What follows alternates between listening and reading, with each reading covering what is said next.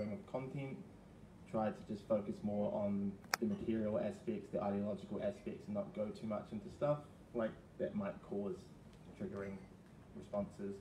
And there is one slide which has kind of transphobic references where I'm quoting someone, and I'll give you a warning before that.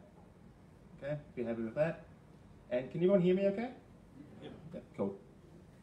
And also, America at present is the most well-documented example of this new form of reaction that's coming on at the moment. There are, of course, other forms of reaction coming around in different parts of the world, which we'll discuss briefly, but most of the literature on the subject and the most well-covered stuff is from America. It's a kind of joke I make semi-regular that Donald Trump's election was a great thing for left-leaning journalists, because it did actually give them ample material to write endless stuff about. So it's kind of dark humor in that. Anyway, what am I talking about? So I'll start off with a brief overview of the re-emergence of the far right and the various countries that it is most visible in, and of course it's not going to be an exhaustive list, but it's a starting point to get an understanding of. Exploring the ideology of the new far right and the material conditions that gave rise to it. We are a socialist society. I am a socialist, so understanding these material conditions is important. There is a kind of like dialectical materialism in this, and these ideas just haven't emerged out of nowhere. And I say examining the far right in New Zealand and Australian context. It shouldn't say Australian. I had much grander ambitions when I first started doing this, and I've cut all the Australian stuff. So the most I'll probably go into that is a slight anecdote about me in Australia. That's about it. And ending optimistically, just kind of like what can we do kind of thing. Just to be sort of like optimistic and not have everyone leaving just feeling like it's all doom and gloom. Cool. But first, this quote is amazing. I'll draw your attention to a word, which is the asterisk word about halfway down, quixote, which is a word that is not in common usage anymore, because that word got superseded by the word ideology. The first time the word ideology was published was in 1796, pretty sure, from what I've read about the subject. So, and it superseded the word quixote. But this quote is Thomas Paine writing on Edmund Burke and Edmund Burke's reaction to the French Revolution. So, when we see a man dramatically lamenting in a publication intended to be believed that the age of chivalry is gone, that the glory of Europe is extinguished forever, that the unbought grace of life, if anyone knows what it is, enterprise is gone, and all this because the quixote, the kind of like ideological, age of chivalry nonsense is gone, what opinion can we form of his judgment, or what regard can we pay to his facts? By the rhapsody of his imagination, he has discovered a world of windmills, and his sorrows are that there are no quixotes to attack them. But if the age of aristocracy, like that of chivalry, should fall, and they had originally some connection, Mr. Burke, the trumpeter of the order, may continue his parody to the end. Finish with exclaiming Othello's occupation gone. I love this quote because it highlights how the language of conservatism hasn't changed in close to 300 years. There's still this sense of the glory of Europe is extinguished.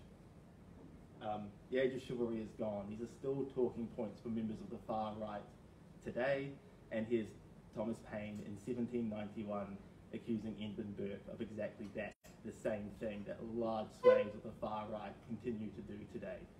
So they've been using this reaction, these forms of reaction, this form of discourse for centuries. Cool. Brief overview of the new far right. Again, this is oh so brief, but it's just sort of like a bouncing off point. Right-wing populism is becoming increasingly mainstreamed in parliamentary politics in particular. The most prominent examples are Trump in America, Modi in India, Bolsonaro in Brazil, and we have some Brazilian comrades here for whom this is probably a little bit too real. Le Pen in France, Brexit in Britain, obviously. We've got Geert Wilders in the Netherlands, and it is just the ongoing liberal leadership in Australia, whichever one is in power at any given day, is just around. I've included this book, and you can't read that, it's too small, because the title of this is the book from Geert Wilders, and if you're not familiar with him, he's the leader of the Party for Freedom in the Netherlands, which is the anti-Islamic party, the anti-immigration, anti-globalization party. And the name of the book is Marked for Death: Islam's War Against the West and Me. And he's just positioned himself as this martyr for Western civilization, and it is just kind of embarrassing, for me at least anyway, for having like Dutch relatives and Dutch family, that this man has taken it upon himself to fulfill his own almost messiah complex, that he alone is standing against the tides of Islam invading Europe. And it is, so yeah, there is a weird global trend towards the right in parliamentary politics in a lot of ways. It's becoming re-emergent in ways that it wasn't, at least as far as I remember, 5-10 years ago. Why this matters: it creates a climate that is conducive to moving further to the right.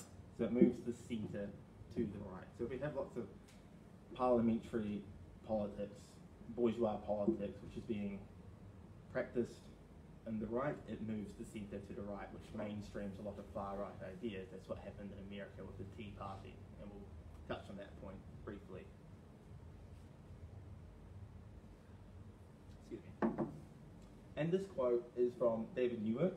This is a quote not from his book, which is Old America, that one, you probably can't see that far away, but from the talk he gave at the Word Festival last year, that Old America is an epistemological bubble comprised of conspiracy theories, alternative facts, and outright fabrications.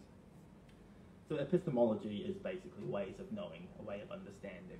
So he's basically, the study of reality, I guess.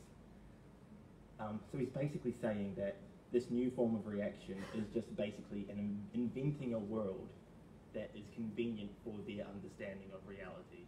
They're inventing a world that works for their ideology, and that's kind of what's happening.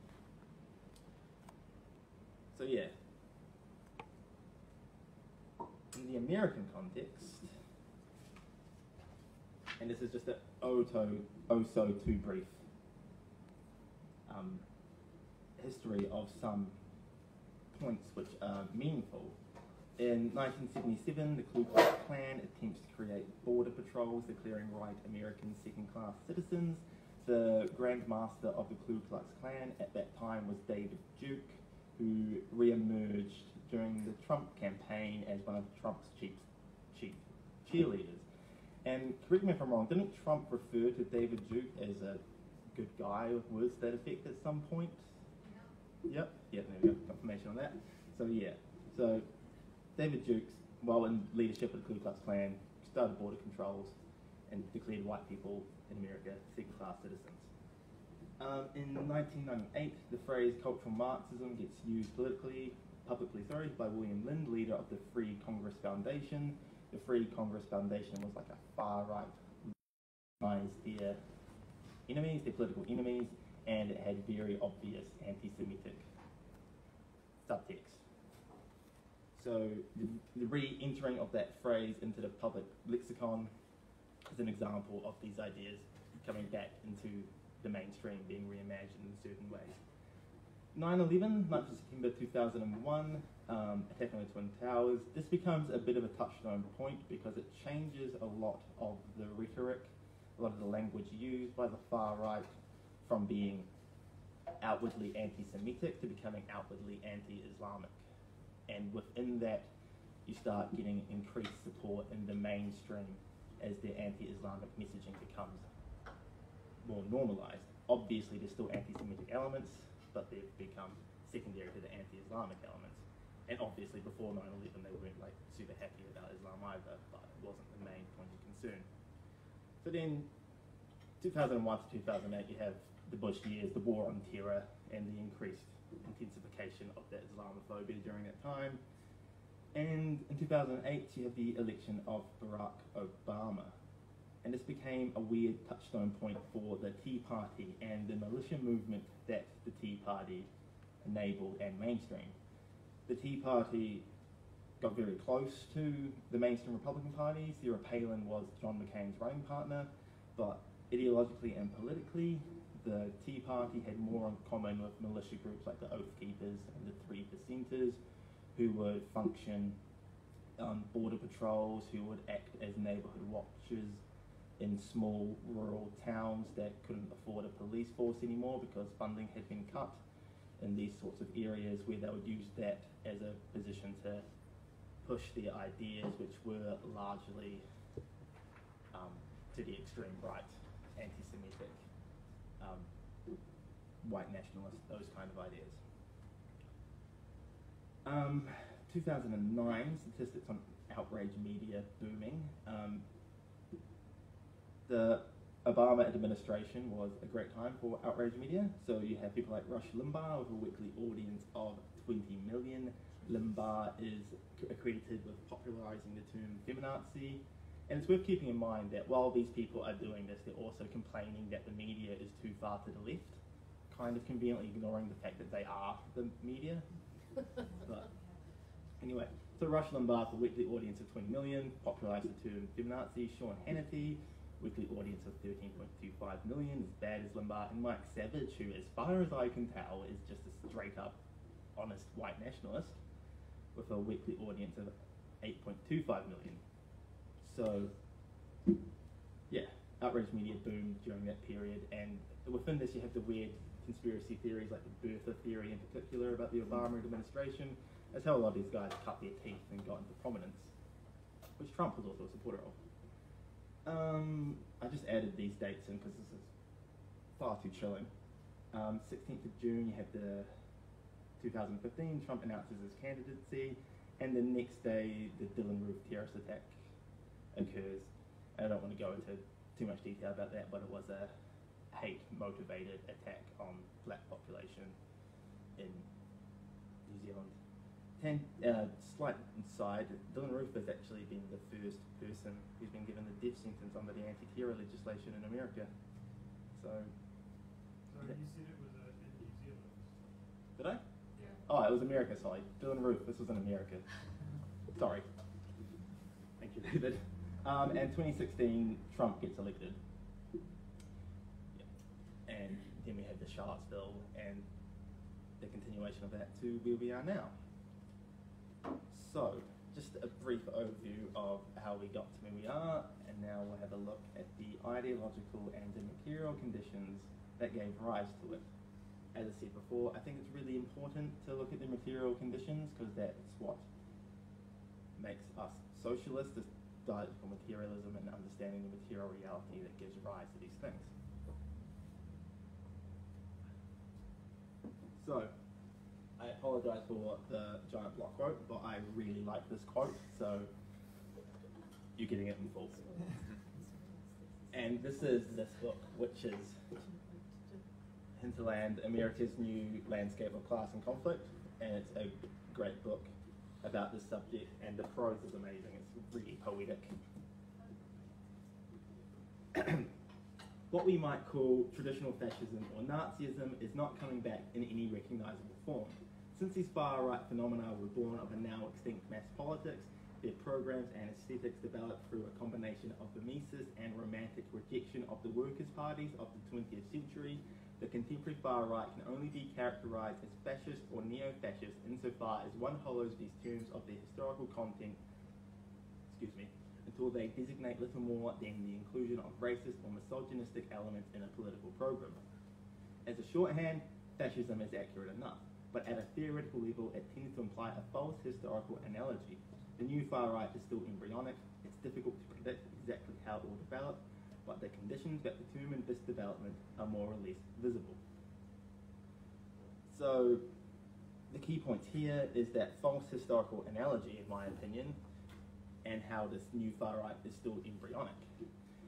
There are differentiating factors that make this different from historical fascism, and fascism is a weirdly unique and specific thing. In particular, the now extinct mass politics referenced here. I'll go into that in greater details.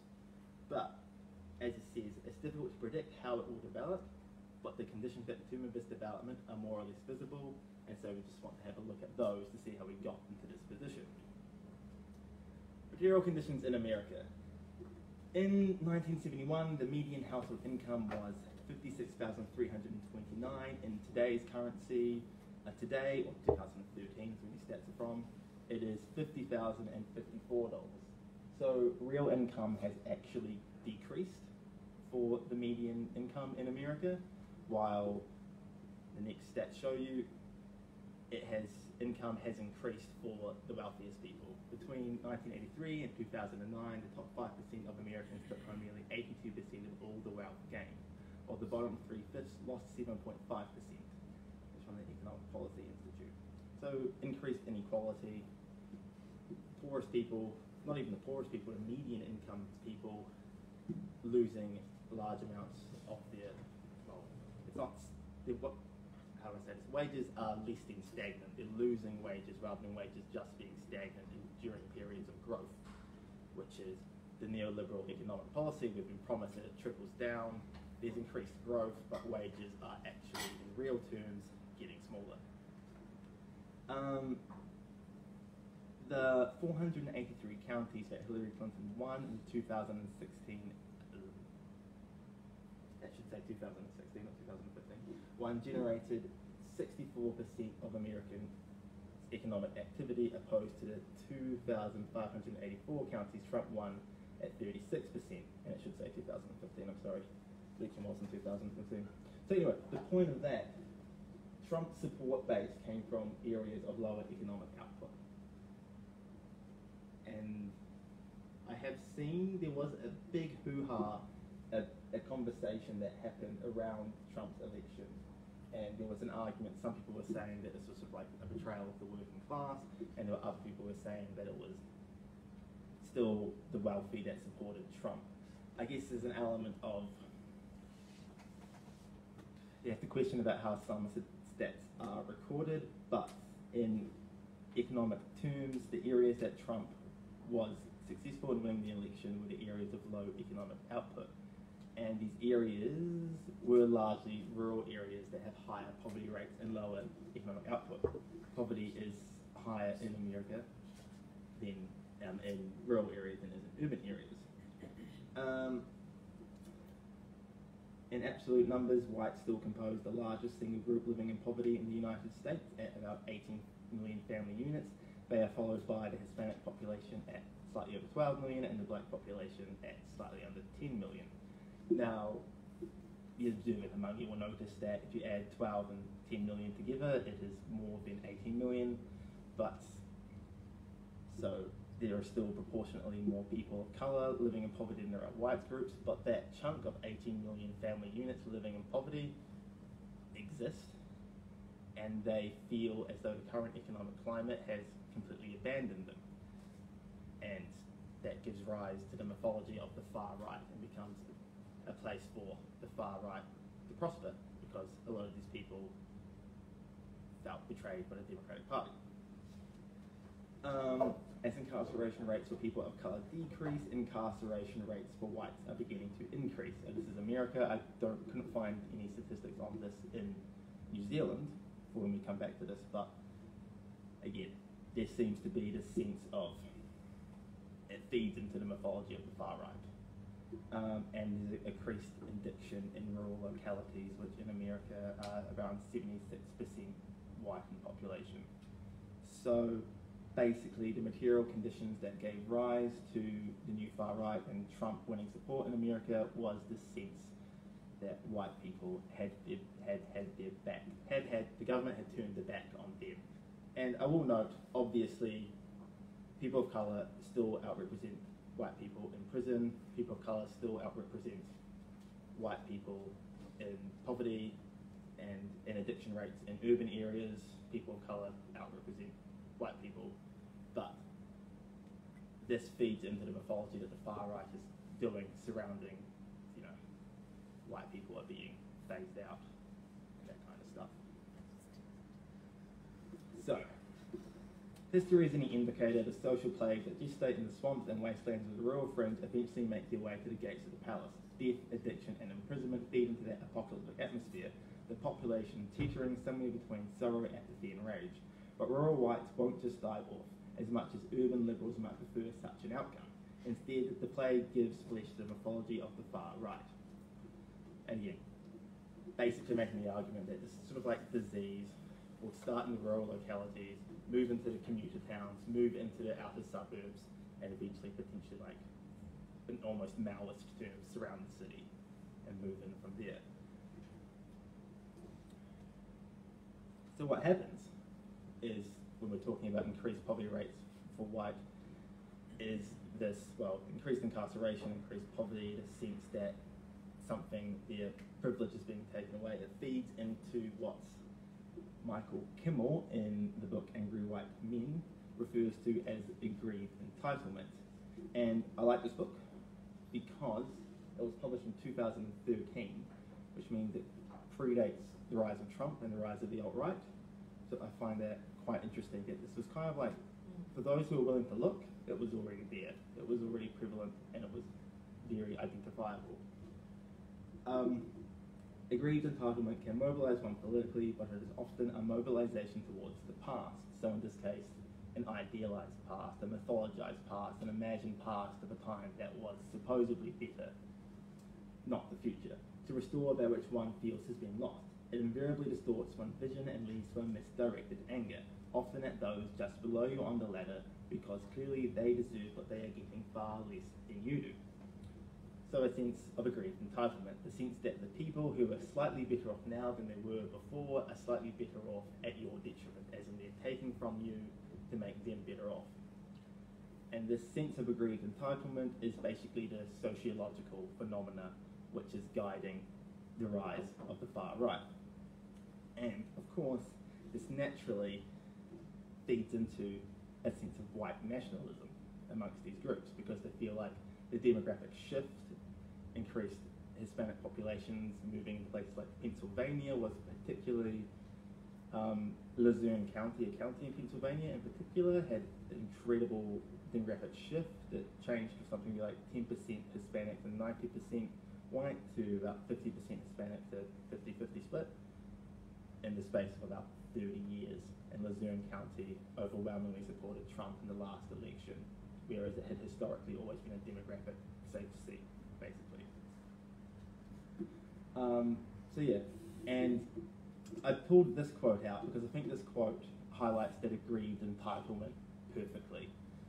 So this is from Richard Spencer, who is the founder of the National Policy Institute, which is a far-right think tank, and he became infamous during the rise of Trump as one of his chief cheerleaders. So Martin Luther King, a fraud and a degenerate to his life, has become the symbol of the cynosure of white dispossession and the deconstruction of European civilization. Again, there's shades of that Thomas Paine quote when he's talking about Emma Burke and that as well. The glory of Europe is lost, kind of nonsense. But the sense of aggrieved entitlement that someone like Martin Luther King led to the enfranchisement of black populations by taking away from white people. It's very clearly evident in that. The Southern Poverty Law Center, which is a non-government organization which operates in the United States, which monitors the activity of hate groups, identifies 148 white nationalist organizations active in the United States in 2018. And this quote is just highlighting the racist so-called alt-right came into prominence in 2015, is white nationalism's most recent formulation. With the themes of white disposition, nostalgia for pre-1960s, and the desire for separatism remain central to the ideology. So there's that aggrieved entitlement coming through again. Its edges are softer and porous, allowing for the influence and inclusion of more radical elements, including a suite of neo-Nazi organizations. So again, the alt-right is just the most recent manifestation of this far-right form of reaction. And I'm kind of skeptical of using the term alt-right as well, because it's their euphemism. It's what they refer to themselves as. And in a lot of ways, the alt-right only got attention paid to them because they were active in the economic centres, whereas the militia movements, who were actually active in the rural centres, who were the ones that actually basically enabled Trump to get elected and this far-right power shift to happen, are probably more than happy for all the media attention to be based on this small group of what essentially amounts to frat boys on campuses kicking up a fuss. So I'm sceptical of using the term alt-right, but that's the quote from the Southern Poverty Law Centre. And we won't read all of this, it's just the part, the last sentence, which is really important, that leftists are thus entirely correct when they claim the immigration debate is filled with racial dog whistles.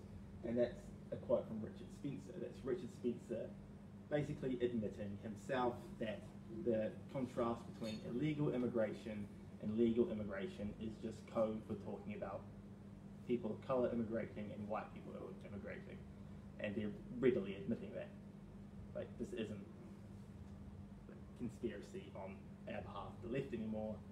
There are people involved with the far right who readily and openly admit to it being a dog whistle, for them being speaking in code.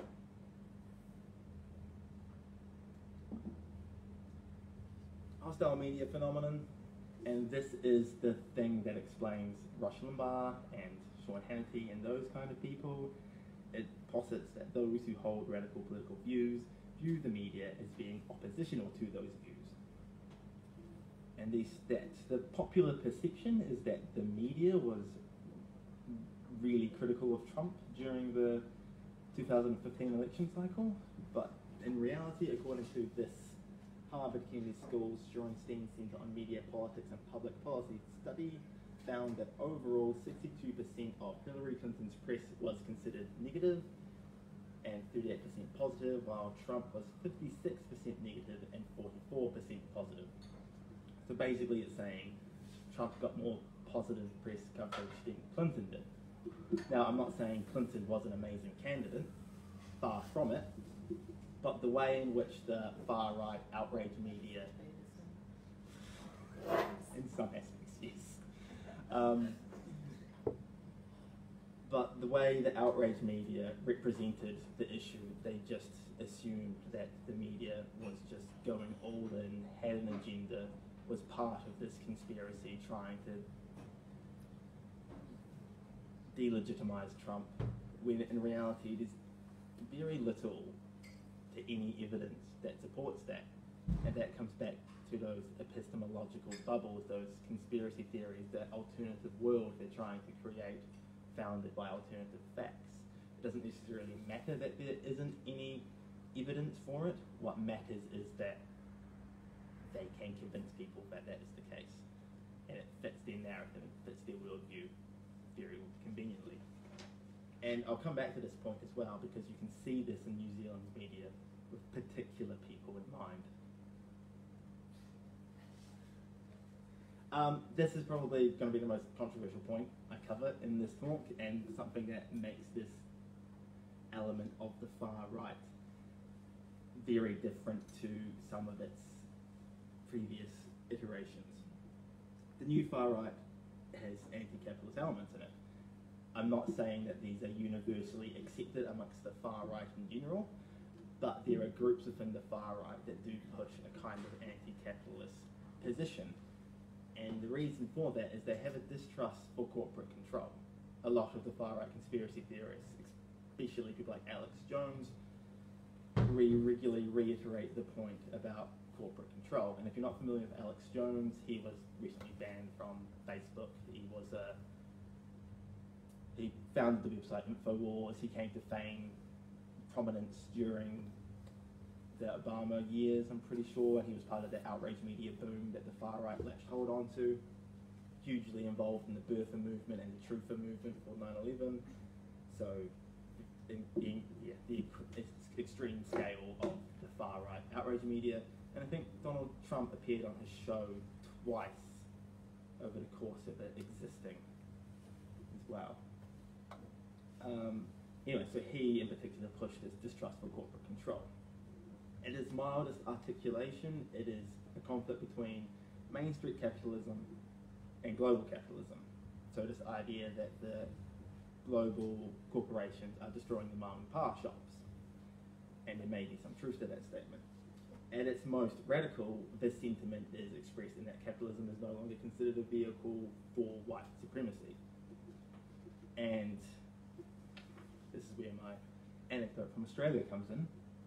I remember being at an anti-fascist protest in Australia, and one of the speakers was an Aboriginal woman.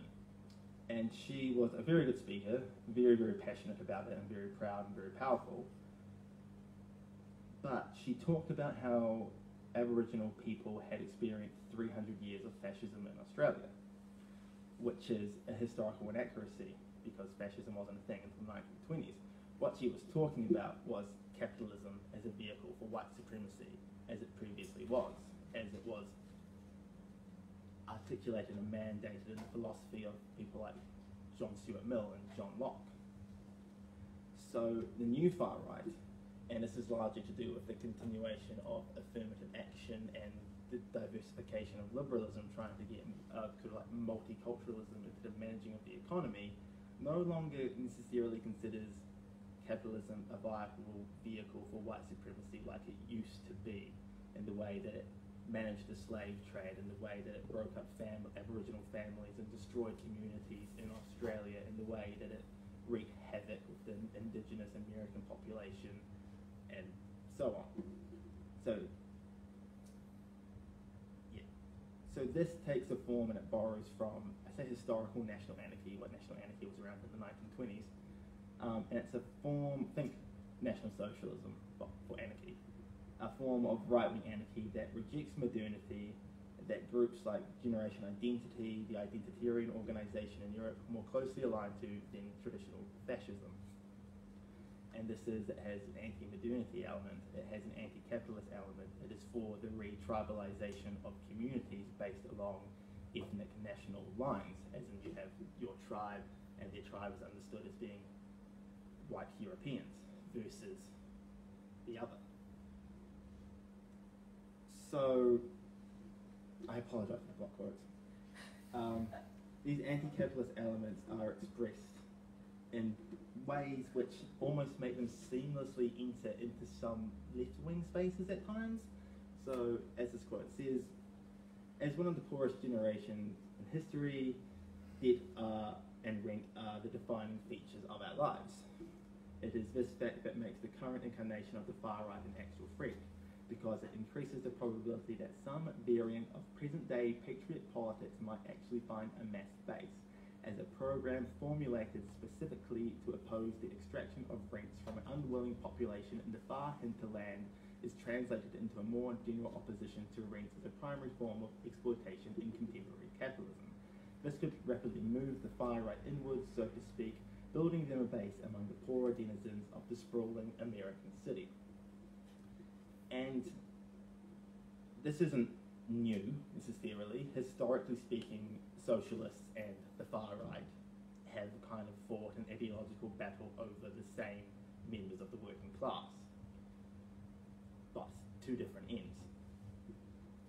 But the idea here that anti-exploitation of rent is something that a lot of people on the left, or most people on the left, would agree with, but it's being formulated and can be practiced through the patriot politics that the militia movements want, the recommunalisation along ethnic national lines, and the breakdown of modernity.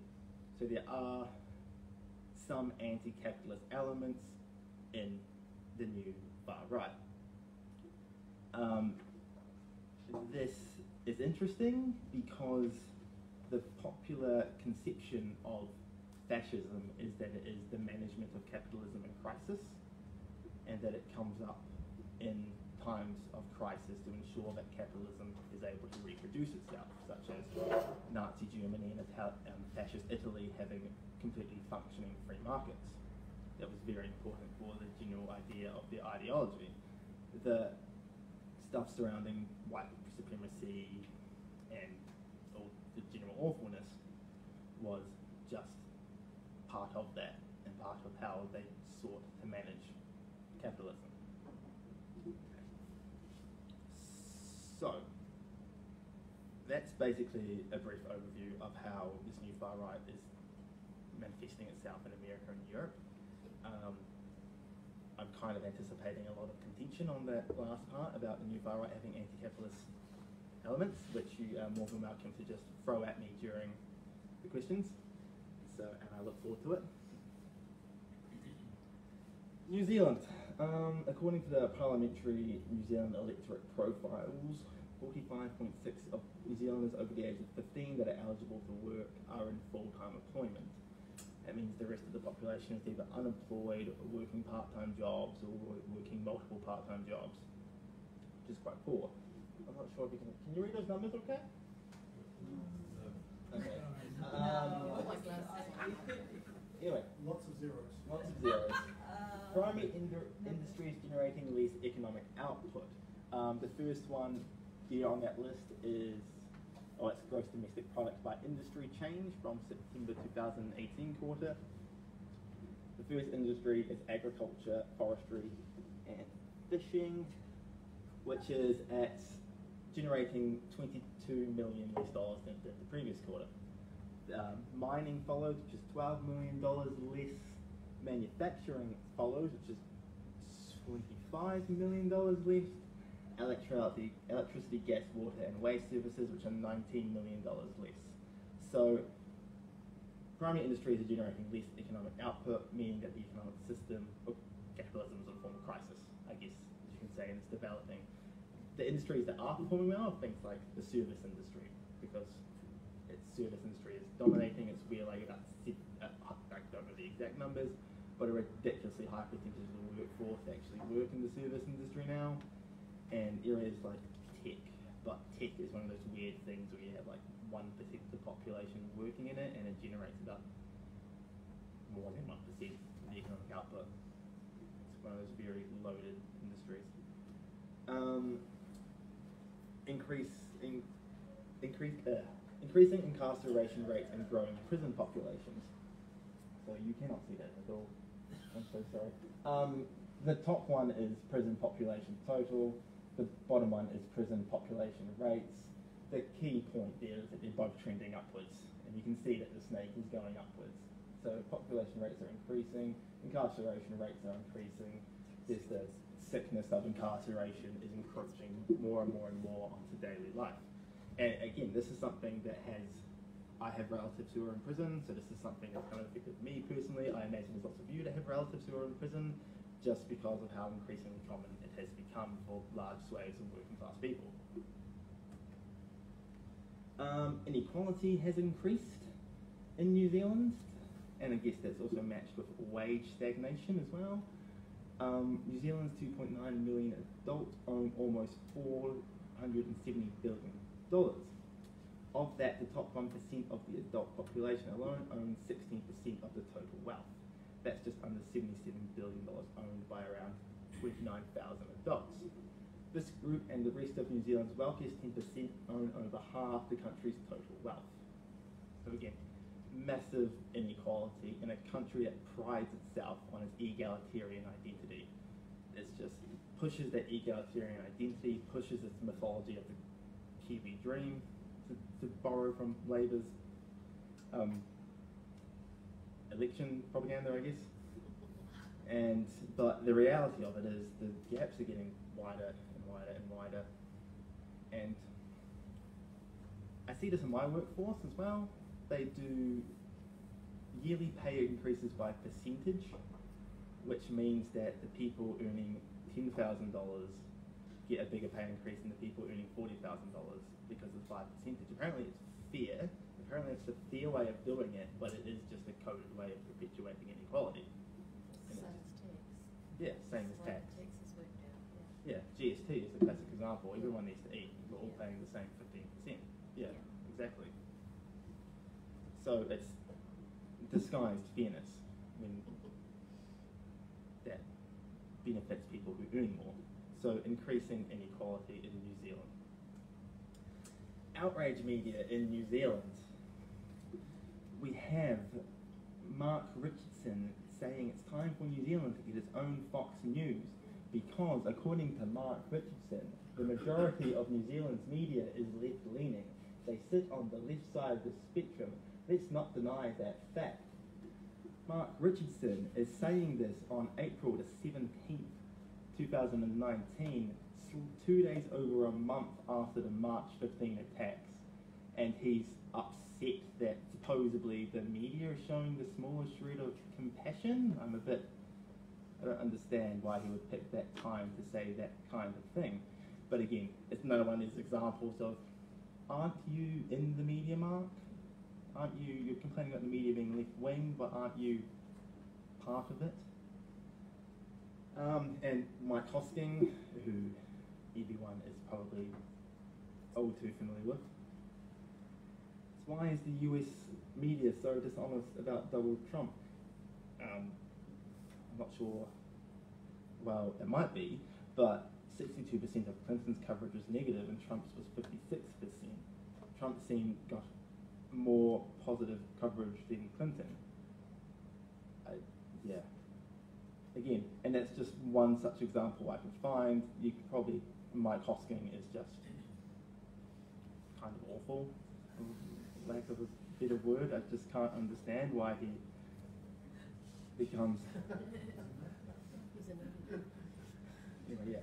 So Mike Hosking is basically being dishonest about the US media, just because he kind of has a weird infatuation with Trump, I guess. Sean Plunkett. Apparently toxic masculinity isn't a problem, toxic feminism is. Really? Yeah. And apparently the woke left and feminazis will try to ban rugby within 2 years. And I wish we were that organised. I wish we could arrange such a campaign in this country, but that seems incredibly unlikely, and also a great way to get large swathes of the working class to hate us. Yeah, and it's worth keeping in mind that Rush Limbaugh popularised or mainstreamed the term feminazi. So when Sean Plunkett uses that term, well, just even what it connotes, like comparing feminists to Nazis to start with, but surely he has to know where that term comes from. And if he doesn't know where that comes from, surely that's just, you're not fit to do what you do as a job if you don't actually know where these ideas come from as a media personality.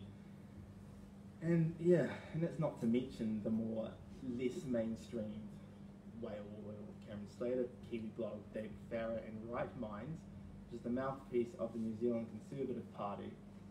And I was going to show you one of their articles. I will spare you that and just tell you what it was. It was published a month to the day after the March 15 attack. And it was a parody, I think they're trying to do parody, I think they're trying to be funny, of them going on a hunt around the University of Auckland trying to find the rare and fabled endangered white supremacist. A month after that, and then what they do is say, we didn't find any white supremacists, but we found lots of anti-racist postering. And it's just kind of like, of course you found a lot of anti-racist postering. This is a month after one of the worst hate crimes, not just in New Zealand, but in the world, happened. But they seem awfully upset about that.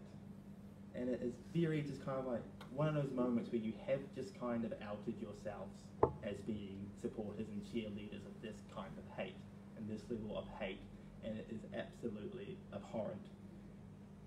It's just disgusting. I have no word for it. So this outrage media is alive and well in New Zealand, and we have Mike Hosking as the primary example of it.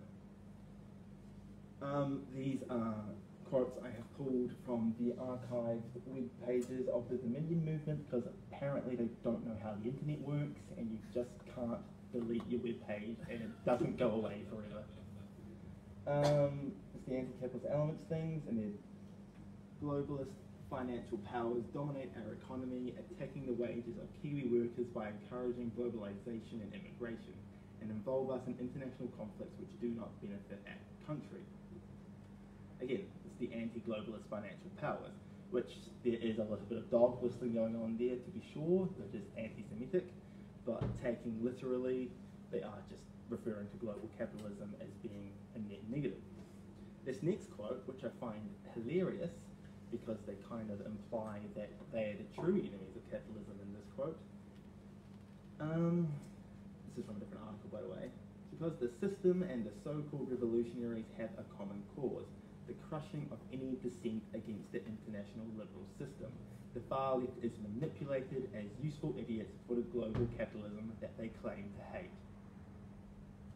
So they're almost implying that they're more anti-capitalist than the left, which is just kind of bizarre.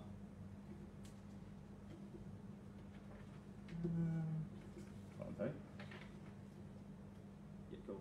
And this one is just a little One New Zealand party, which is just one of these weird kind of little far-right parties that pop up on Facebook. But the key point in that is the Corporation of New Zealand thing. Again, it's referencing that weird kind of distrust of corporate control that this new far-right has. And yeah, so that there is kind of that anti-capitalist element, or that anti-capitalist undercurrent that exists in some of the new far-right. And it's present in the New Zealand context as well. And I think it's worth mentioning briefly, and we are near the end as well, so you're doing great. Good job. You're doing great. Oh, thank you. What was it? The Kyle Chapman interview for Radio New Zealand that he did, where he kind of almost implies that we're the good far-right people, they're the bad far-right people. And I feel like he kind of intuitively identified a difference between them and the Dominion movement, the National Front and the Dominion movement, because the National Front appealed much more to old school fascism. They had flag days, they tried to engage in a mass politics, they were pro-capitalism in a sense that the Dominion movement and these kind of new groups aren't so much. So yeah, it's weird. It's a really weird interview where he's just kind of given a platform to say, we were the good fascists. These guys, they're the bad fascists. It was bizarre.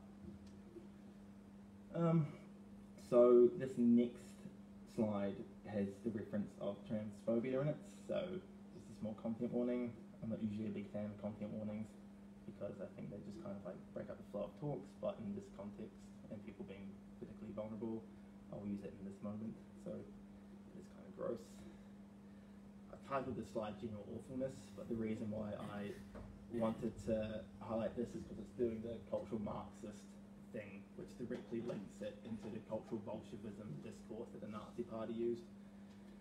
And apparently, cultural Marxists subversive advocate for dangerous and repulsive causes like transgenderism and mass immigration.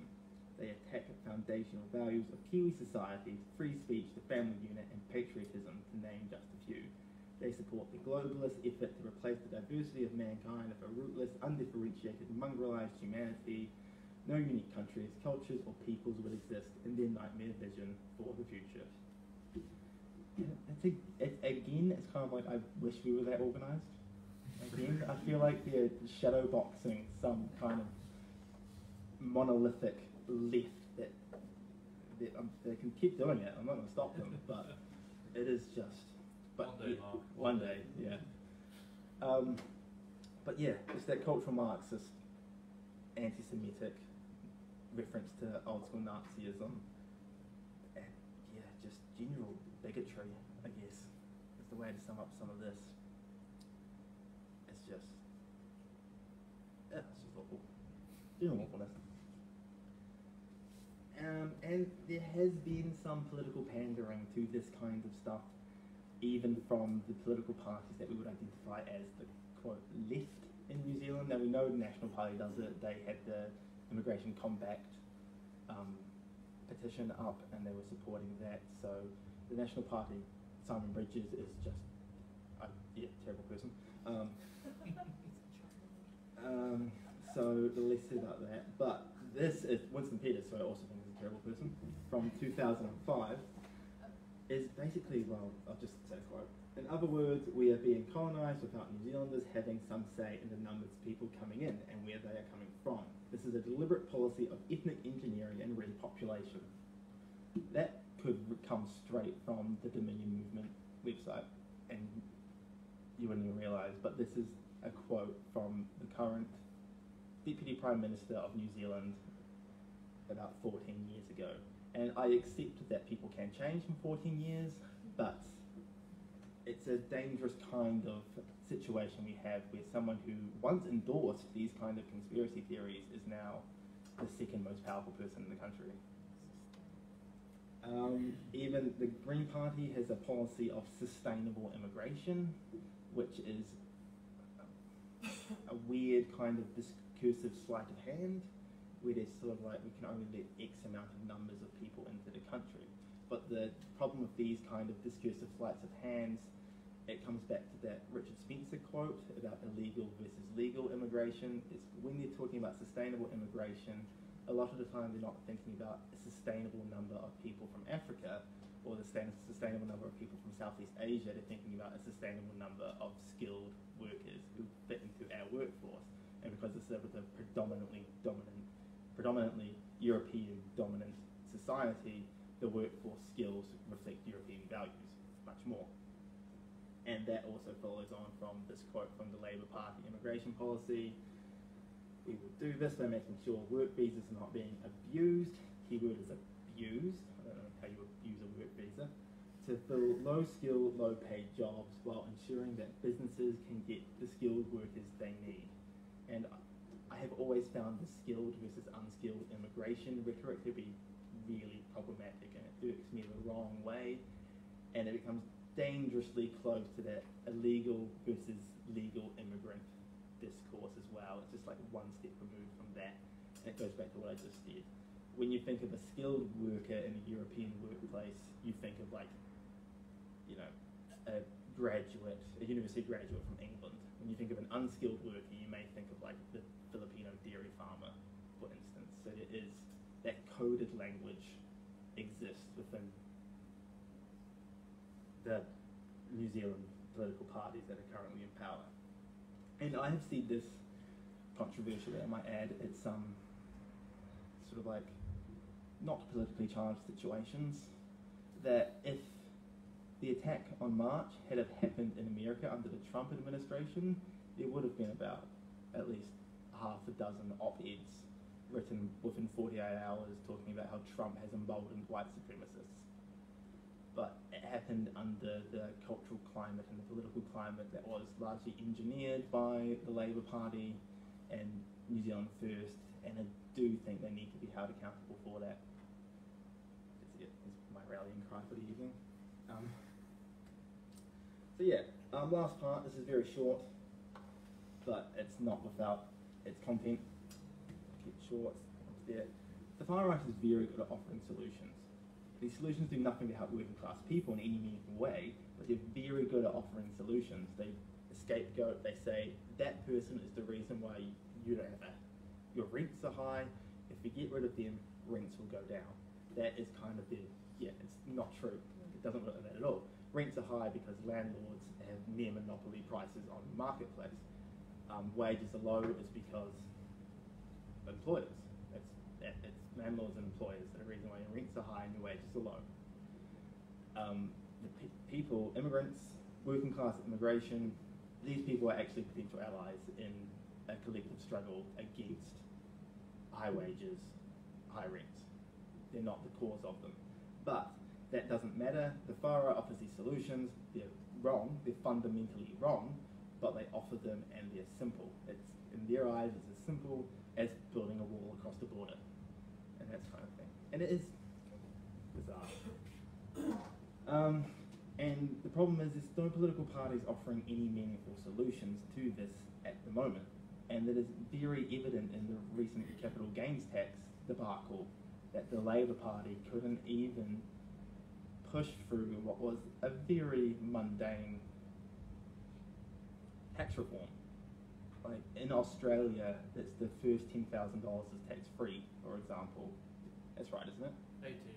18,000 tax-free in Australia. Oh well. So yeah, the capital gains tax was proposing $7,000 first tax-free, and then increasing the next tax range, it would be offset by the capital gains tax. It was an entirely fiscal neutral process, but they didn't even have the courage to push that through, and I'm not entirely sure why. It was a tax the tax working group was headed by Michael Cullen. He is hardly like a proponent for working class politics, and yeah, there was a chance, just a small thing that could have helped, and the political parties just went with the status quo as it existed. And the thing with Australia is that it's had those laws since the 70s, so it had those laws, those tax systems before neoliberalism happened, and we haven't, and this is the same in New Zealand, all the workers' rights and stuff we've had since the 70s, we haven't got any much new ones since neoliberalism happened. And yeah, politicians that actively participated in fostering an environment of hate at times. See that Winston Peters quote from 2005 is just abhorrent. With this said, we need to be empathetic for the plight of the very real plight that working people are in. And this quote is kind of funny in my opinion.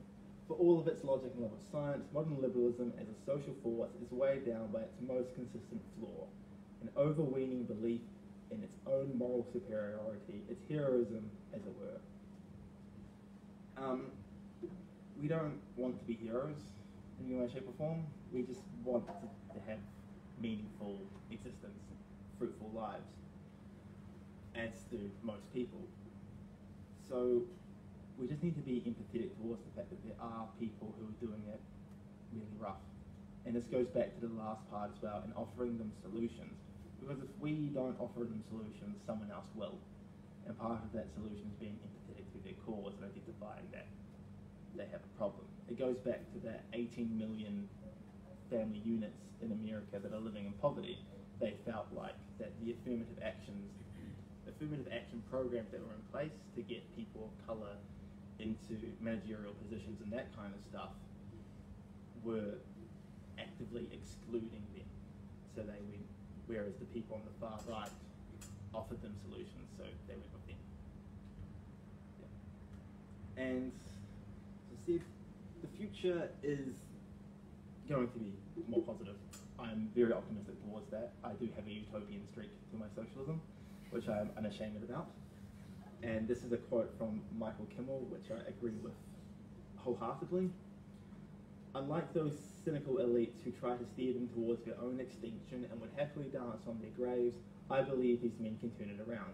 Make no mistake, the future of America, and by extension the rest of the Western world, is more inclusive, more diverse, and more egalitarian. The choice of these men is not whether they can stem the tide, they cannot. All the Limbars and Arpeos I'm sorry, I probably butchered that name, in the world cannot put the gender equality genie back in the bottle.